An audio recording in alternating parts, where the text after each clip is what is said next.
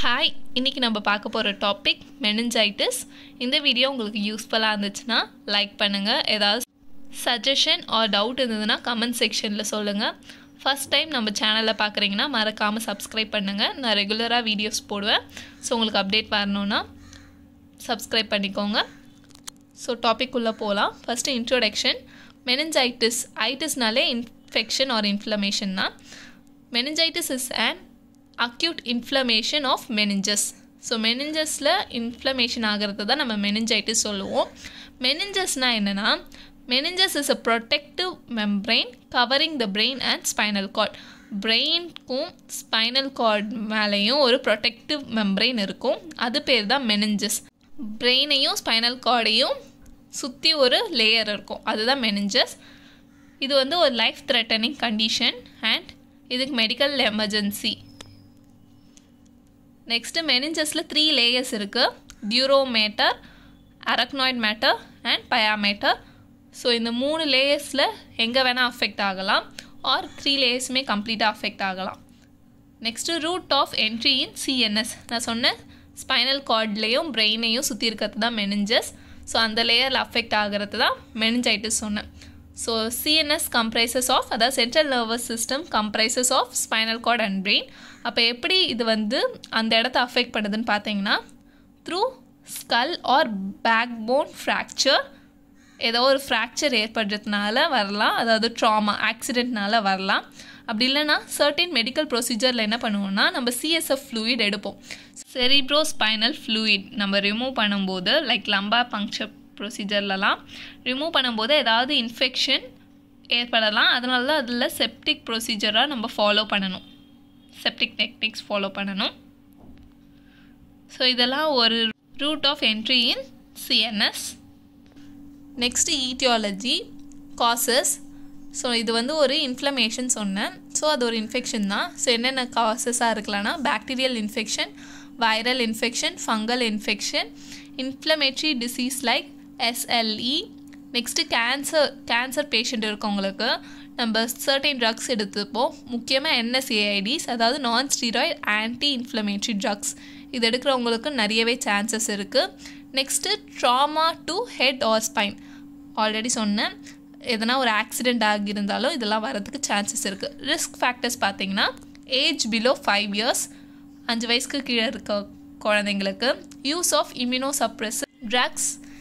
So இம்யூனோசப்ரெசிவ் drugs எடுத்துக்கிறவங்களுக்கு, cancer drugs எடுத்துக்கிறவங்களுக்கு, chronic mall nutrition, already அவங்களுக்கு சரியான ஊட்டச்சத்து இல்லாத போது ஈஸியாகவே இன்ஃபெக்ஷன் அஃபெக்ட் ஆகிடும். Next AIDS, CSF shunt place பண்ணியிருக்கவங்களுக்கு, next chronic alcoholism நிறைய குடிக்கிறவங்களுக்கு, diabetes, pneumonia and improper vaccination, ஒழுங்காக வேக்சினேட் பண்ணிக்கலனாலும் இது வரலாம். அண்ட் முக்கியமாக எந்த சீசனில் வரதுக்கு சான்சஸ் இருக்குன்னா, வின்டர் அண்ட் ஸ்ப்ரிங் சீசனில் வரதுக்கு நிறையவே சான்சஸ் இருக்குது. இதுதான் இதோட risk factors and etiology. Next pathophysiology. Due to ஈட்டியாலஜிக்கல் factor, அதாவது ஒரு சில infections drugs எடுத்துக்கிறதுனால organism enter into blood stream. அந்த ஆர்கானிசம் பிளட் ஸ்ட்ரீமில் என்டர் ஆகும். Next crosses blood brain barrier, அதாவது ஒரு லேயரை க்ராஸ் பண்ணி போகும். இன்ஃப்ளமேஷன் அக்கர்ஸ் இன் மெனிஞ்சஸ். இதனால் இன்ஃப்ளமேஷன் ஆகும் மெனிஞ்சஸ் ரீஜன். ஸோ மெனிஞ்சஸில் இன்ஃப்ளமேஷன் ஆகிறதுனால என்னென்னலாம் ஆகலான்னா, ரெடியூஸ் பிளட் சப்ளை ரெடியூஸ் ஆகும். And also reduce circulation of CSF in cerebral arc. நான் மெனிஞ்சஸ் எங்கே இருக்கும்னா ஸ்பைனல் கார்ட்லேயும் பிரெயினில் தான் இருக்கும்னு சொன்னேன். ஸோ அதோட கவரிங் லேயர் தான் மெனிஞ்சஸ்ன்னு சொன்னேன். ஸோ அந்த பிளேஸில் ஸ்பைனல் கார்டில் என்ன இருக்கும், சிஎஸ்எஃப் ஃப்ளூயிட் இருக்கும். ஸோ பிளட் சப்ளையும் டிக்ரீஸ் ஆகும், சிஎஸ்எஃப் ஃப்ளூயிடும் டிக்ரீஸ் ஆகும். அப்படி ஆகும்போது என்ன ஆகும்னா, இன்க்ரீஸ்ட் ஐசிபி, அதாவது இன்ட்ராக்ரேனியல் ப்ரெஷர் இன்க்ரீஸ் ஆகும். நார்மல் பார்த்தீங்கன்னா 5 to 15 mmHg இருக்கணும். அதை விட அதிகமாக இருக்கும் மெனிஞ்சைட்டிஸ் இருக்கிறவங்களுக்கு. ஸோ ஃபஸ்ட்டு ஒவ்வொரு மெனிஞ்சைட்டிஸ், டைப்ஸ் ஆஃப் மெனிஞ்சைட்டிஸ் இருக்குது, ஒன்று ஒன்றா பார்க்க போகிறோம்.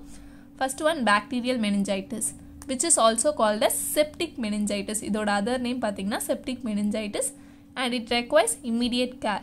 Bacterial meningitis இருக்கவங்களுக்கு immediate care கொடுக்கணும், hospitalization பண்ணணும். Can lead to permanent damage of brain or disability and death. இது ஏன் இமிடியேட் கேர் கொடுக்கணும்னா நம்ம ஒழுங்காக ட்ரீட்மெண்ட் கொடுக்கலன்னா பெர்மனண்ட் டேமேஜ் ஆஃப் பிரெயின் ஏற்படலாம் ஆர் ஏதாவது டிசபிலிட்டி ஆகலாம் அண்ட் டெத்தும் ஏற்படலாம். இது எப்படி ஸ்ப்ரெட் ஆகும்னா ஸ்ப்ரெட் பை காஃபிங் ஆர் ஸ்னீசிங். ஒருத்தவங்க காஃப் பண்ணும்போது ஸ்னீஸ் பண்ணும்போது என்ன ஆகும்னா அந்த பாக்டீரியா வந்துட்டு என்விரான்மெண்ட்டில் பரவி இன்னொருத்தவங்க அதை இன்ஹேல் பண்ணும்போது அவங்களுக்கும் அது வரதுக்கு சான்சஸ் இருக்குது. Next causative agents streptococcus pneumonia, Nigeria meningitis, Haemophilus influenza. இதுக்கு தான் நான் சொன்னேன் ஸ்ட்ரெப்டோகாக்கஸ் நிமோனியா. ஸோ நிமோனியா இருக்கவங்களுக்கு இது வரதுக்கு சான்சஸ் இருக்குது ரிஸ்க் ஃபேக்டரில். Next Haemophilus influenza. இதுக்கு வந்து நம்ம ஹிப் வேக்சின் யூஸ் பண்ணுவோம். இன்கேஸ் ப்ராப்பர் வேக்சினேஷன் போடலைன்னா வரத்துக்கு சான்சஸ் இருக்குது. நெக்ஸ்ட் இதோட ட்ரீட்மெண்ட் பார்த்தீங்கன்னா பாக்டீரியல் இன்ஃபெக்ஷன்றதுனால ஆன்டிபயோட்டிக்ஸ் தான் கொடுப்பாங்க. Next டியூபர்குலார் meningitis. டியூபர்குலார்ன்றதுலே டியூபர்குலை இருக்குது and which is caused by Mycobacterium டியூபர்குலை. அதாவது டியூபர்குலோசிஸ் ஏற்படுறதுக்கு என்ன ஆர்கானிசமோ அதே ஆர்கானிசம் தான் இதையும் காஸ் பண்ணும். இதோட ப்ராக்ரஸ் பார்த்திங்கன்னா ரொம்ப ஸ்லோ அண்ட் சிம்டம்ஸ்லாம் ரொம்ப வேகாக இருக்கும். அதாவது ரொம்ப சிம்டம்ஸ் அரைஸ் ஆகாது, ஸ்லோவாக தான் தெரியும். ஸோ டியூபர்குலோசிஸ் காஸ்டிவ் ஏஜென்ட்டை வந்து இதையும் காஸ் பண்ணுறதுனால சேம் ப்ரோட்டோகால் மெடிசின்ஸ் தான் இதுக்கும் நம்ம யூஸ் பண்ணுவோம். Next fungal meningitis which is very less common. மற்ற மெனிஞ்சைட்டிஸை விட இது ரொம்ப கம்மியான பர்சன்டேஜில் தான் இதுவரை வந்திருக்கு. வித் யாருக்கு இதுக்கு ஏற்படும்னா person with impaired immune system, chronic mall nutrition இருக்கிறவங்களுக்கு அண்ட் க்ரானிக் இல்னஸ் இருக்கிறவங்களுக்கு லைக் எய்ட்ஸ் நம்ம ரிஸ்க் ஃபேக்டரில் பார்த்தோம்ல அந்த மாதிரி இருக்கவங்களுக்கு வரலாம். இதோட காஸ்டிவ் ஏஜென்ட் பார்த்தீங்கன்னா Cryptococcus, ஆஸ்பெர்ஜில்லஸ், கேண்டிடா, ஹிஸ்டோபிளாஸ்மா, plasmodium and amoeba. Next viral meningitis which is also called as aseptic meningitis. Bacterial வந்து செப்டிக் மெனிஞ்சைட்டிஸ், வைரல் வந்து aseptic meningitis which is more common than bacterial meningitis. விட இது ரொம்ப common and usually less serious. So இது bacterial meningitis விட நிறைய இருக்கும். But ஆனால் இது வந்து அந்தளவுக்கு சீரியஸ் இது இல்லை. பட் ஆனால் bacterial meningitis is very serious and ரெக்வைர்ஸ் medical care immediately. இதோட ட்ரீட்மெண்ட் பார்த்தீங்கன்னா no specific treatment. Patient recover completely on their own, தானாகவே ரெக்கவர் ஆகிப்பாங்க. இதோட காஸ்டிவ் ஏஜென்ட் பார்த்தீங்கன்னா என்டிரோ virus, அடினோ virus, ஆர்போ virus, measles virus, herpes simplex virus, வாரிசெல்லா virus. Next clinical manifestation. இதோட hallmark சைன்னு 2 sign இருக்குது. அதாவது முக்கியமாக இதை தான் டெஸ்ட் பண்ணுவாங்க. இது உங்களை வைவா கொஷினாகவும் கேட்பாங்க. First one Kerik sign. Kerik சைன்னா என்னென்னா severe stiffness of hamstrings causes an inability to straighten the length when the hip is flexed to 90 degree. So பேஷண்ட்டை ஃப்ளாட்டாக படுக்க வச்சுட்டு காலை மட்டும் தூக்க சொன்னாங்கன்னா அவங்களால ரொம்ப தூரம் தூக்க முடியாது, பெயின் ஃபீல் பண்ணுவாங்க. அந்த மாதிரி இருக்கிறது கெரிக் சைன். Next ப்ரூட்ஸின்கி sign. இதில் என்ன பண்ணுவாங்கன்னா நெக்கை பெண்ட் பண்ண படுக்க வச்சுருவாங்க பேஷண்ட்டை, நெக்கை பெண்ட் பண்ணுவாங்க, அதாவது ஃப்ளெக்ஸ் பண்ண சொல்லுவாங்க. பண்ணும்போது என்ன ஆகும்னா ஹிப்பும் நீயும் தானாகவே ஃப்ளெக்ஸ் ஆகும். So severe neck stiffness causes a patients hip and நீ to flex when neck is ஃப்ளெக்ஸ்ட். இது 2 தான் இம்பார்ட்டன்ட் சைன். இது வைவால கண்டிப்பாக கேட்பாங்க. நெக்ஸ்ட்டு அதர் வேறு என்னெல்லாம் சிம்டம் இருக்குன்னா சிவியர் ஹெட்டேக் அண்ட் இன்னொரு சைன் இருக்குது நச்சல் ரிஜிடிட்டி, NUCHALRIGIDITY.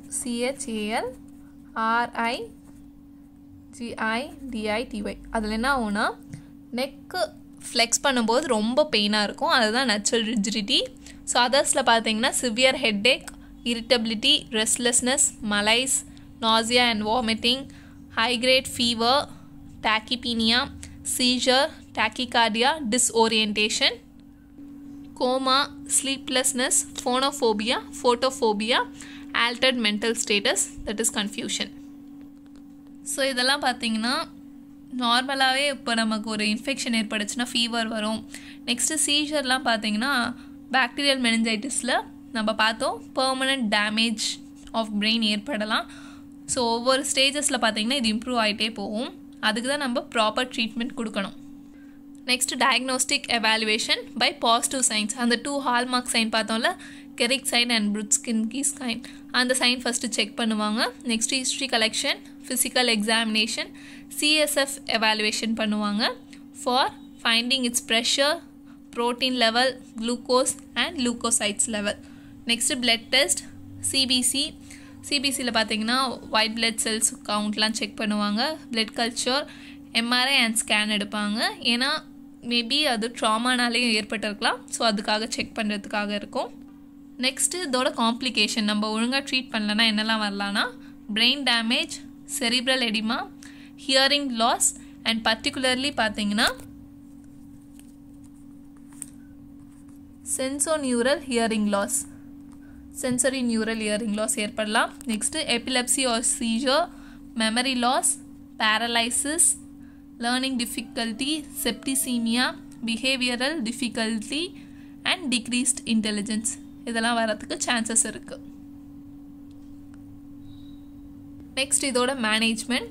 பாக்டீரியல் மெனிஞ்சைட்டிஸில் பார்த்தீங்கன்னா ஆன்டிபயோட்டிக்ஸ் கொடுக்கணும்னு சொல்லியிருக்கேன். ஆன்டிபயோட்டிக்ஸில் பார்த்தீங்கன்னா ஃபஸ்ட்டு பார்த்தீங்கன்னா 3rd generation cephalosporin கொடுக்கணும். அதில் பார்த்தீங்கன்னா செஃபோடாக்சின் ஆர் செஃப்ட்ரியாக்சோன் கொடுக்கலாம் with added to vancomycin. Sometimes வான்கோமைசினும் சேர்த்து கொடுப்பாங்க. நெக்ஸ்ட்டு டியூபர்குலர் மெனிஞ்சைட்டிஸ் ஆகுதுன்னா டியூபர்குலோசிஸ் காஸ் பண்ணது ஆர்கானிசம் தான் இதுவும் காஸ் பண்ணதுன்றதுனால ஏடிடி மெடிகேஷன்ஸ், அதாவது ஆன்டி டியூபர்குலோசிஸ் தெரப்பி, அதோட மெடிகேஷன்ஸ் கொடுக்கணும். அதில் 5 மெடிசன்ஸ் இருக்குது, 5 ட்ரக்ஸ் இருக்குது. ஐசோனியசைட், ரிஃபாம்பிசின், பைராக்சினமைட், ஸ்ட்ரெப்டோமைசின், எரித்ரோமைசின். பட் இதில் பார்த்தீங்கன்னா பர்டிகுலராக இந்த 4 தான் கொடுப்பாங்க, 4 ட்ரக்ஸ் தான் கொடுப்பாங்க. Next second line ட்ரக்ஸாக அமினோக்ளைகோசைட்ஸ், ஃப்ளோரோக்யூனலோன்ஸ். ஏடிடியில் பார்த்தீங்கன்னா செகண்ட் லைன் ட்ரக்ஸ் இது. ஸோ டியூபர்குலர் மெனிஞ்சைட்டிஸ்க்கு நம்ம இதை கொடுக்கலாம். சீஜர் வரதுக்காக சீஜர் ப்ரொஃபைலாக்சிஸாக லொராசெபன் ஆர் ஃபெனிடாயின் ஆர் பார்பிச்சுரேட் கொடுப்போம். அவங்களுக்கு இன்க்ரீஸ்ட் ஐசிபி இருக்கும், இன்ட்ராக்ரேனியல் ப்ரெஷர் அதிகமாக இருக்கிறதுனால இன்ஜெக்ஷன் மேனிடால் நம்ம கொடுக்கணும். அது அவங்களோட பாடி வெயிட்டை பேஸ் பண்ணி கொடுப்பாங்க மேனிடாலை. ஸோ அதர் ப்ரிவென்ஷன் பார்த்தீங்கன்னா இது வேக்சினேஷன் போடணும். For example hip vaccine. Next adequate hydration is to be maintain. In case fever இருந்ததுன்னா ஆன்டிபயோட்டிக்ஸ், நாசியா வாமிட்டிங் இருந்ததுன்னா ஆன்டிஎமிட்டிக்ஸ். In case ஹைட்ரோசெஃபாலஸ் is present, VP R LP shunt is required. விபினா ventricular peritoneal shunt, எல்பினா lumbar peritoneal shunt. இதில் என்ன பண்ணுவாங்கன்னா இந்த shunt என்ன work பண்ணுன்னா like ICP intracranial pressure எக்ஸஸாக இருக்கும்போது அது ட்ரெயின் பண்ணுறதுக்கு யூஸ் ஆகும். ஸோ ஒரு கிளான்ஸில் பார்த்தீங்கன்னா சம்மரியாக ஃபுல்லாக பார்த்தீங்கன்னா நம்ம என்ன பார்த்தோன்னா மெனிஞ்சைட்டிஸ்னால் என்னென்னு பார்த்தோம். மெனிஞ்சைட்டிஸோட risk factors, causes and root of entry. Next types of meningitis பார்த்தோம். அதில் பாக்டீரியல், டியூபர்குலார், ஃபங்கல், வைரல் பார்த்தோம். அண்ட் ஒவ்வொன்றுத்துக்கும் மேனேஜ்மெண்ட் பர்டிகுலராக பார்த்துருக்கோம். அப்புறம் பார்த்திங்கன்னா டயக்னோஸ்டிக் எவாலுவேஷன் பார்த்துருக்கோம், அதோட காம்ப்ளிகேஷன்ஸ் பார்த்துருக்கோம். இதில் கவர் பண்ண டாபிக்ஸ். இந்த வீடியோ உங்களுக்கு யூஸ்ஃபுல்லாக இருந்துச்சுன்னா லைக் பண்ணுங்கள். அண்ட் ஏதாவது சஜஷன் ஆர் டவுட்ஸ் இருந்ததுன்னா கமெண்ட் செக்ஷனில் சொல்லுங்கள். எந்த டாப்பிக்கில் வீடியோ போடணுன்னாலும் ஆர் நோட்ஸ் வேணும்னாலும் கமெண்ட் செக்ஷனில் சொல்லுங்கள். கண்டிப்பாக within a day or 2 days நான் அப்லோட் பண்ணுவேன். சப்ஸ்கிரைப் பண்ணிக்கோங்க. தேங்க்யூ.